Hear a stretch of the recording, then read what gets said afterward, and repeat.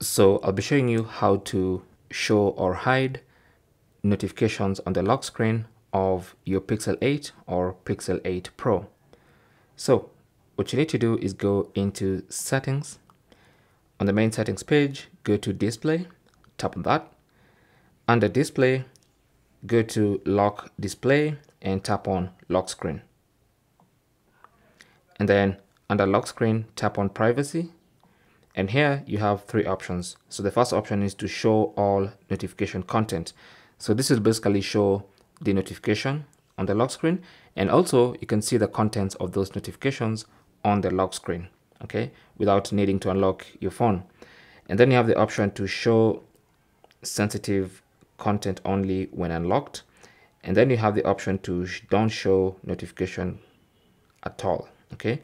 So if you want to hide notifications, select don't show notifications at all. If you want to only show sensitive content only when unlocked, then you can select that. But basically, to show content, to show notifications on the lock screen, select the first option. And to hide notifications from the lock screen, choose the third option, okay. And then once you choose your option, you can now hit back all the way back to the home screen. Thanks for watching. Comments and questions down below, and good luck.